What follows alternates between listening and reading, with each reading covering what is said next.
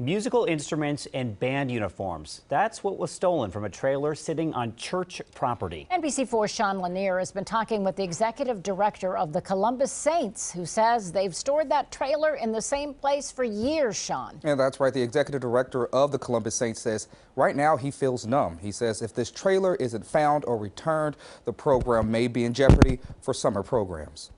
Yesterday we were meeting, with the city to discuss starting a new drum program, at a local community center. And now I'm like, I got to pull drums from somewhere to even have our main program, survive. Police and the executive director of the Columbus Saints are looking for the person who stole a trailer.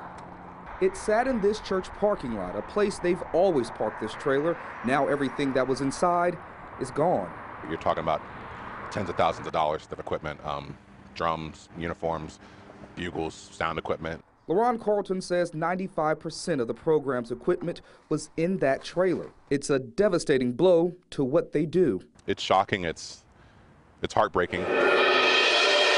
The Columbus Saints were founded in 2003. It is an Ohio nonprofit corporation dedicated to providing affordable, quality performing arts educational opportunities for young people.